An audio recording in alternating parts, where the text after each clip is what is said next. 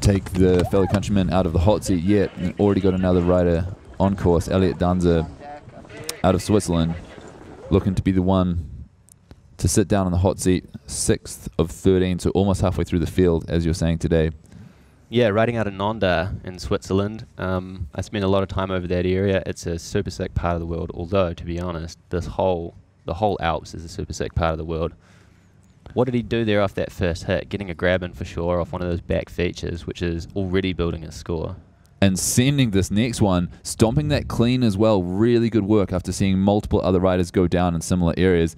Really flowing, linking 3 features together already in a pretty short amount of time. And that was part of what you were saying, the judging criteria, Sam, that linking and flowing is really important for building a good score. Yeah, totally. And kind of a different approach here. He's gone for a number of smaller features, but hitting them fast and being super playful with them, which I think works to his advantage on this venue so far. As long as he can keep that flow moving, then he's building his score the whole way down. Whereas seeing a couple of those other riders starting out hot and not quite holding it together, right now, I mean, let's see. Yeah, there was a nice couple of hits in the bottom section as well. I think one of the bigger airs that we've seen in the bottom section of the face, stomping it, looking aggressive. I thought there might have been a little bit of a control issue before that hit, though. Wasn't quite sure. Kind of hard to tell with the huge powder clouds that these riders are throwing into the air, but certainly going to be up there. I think that's probably, for me, it's a top 3 run so far.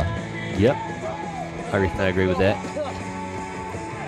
I love the camaraderie, though. These riders, they come down, they're having a chat, they're giving each other a high five. There's a chance you might be taking them out of that hot seat, but still, they're stoked for each other. There's a lot of whoops and hollers and people at the finish line giving a lot of other people props. I really love the vibe and the environment here.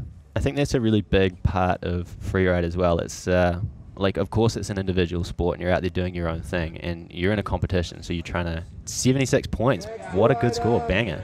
Eliot, I think it's well represented as well. That's right. Yeah, obviously the judges deciding it wasn't a control issue at the bottom, or maybe even that it was, and still such a good score from the rest of the run that he gets to sit down in the hot seat. Eliot looking stoked right now, and why wouldn't you be? What a run from the young Swissman.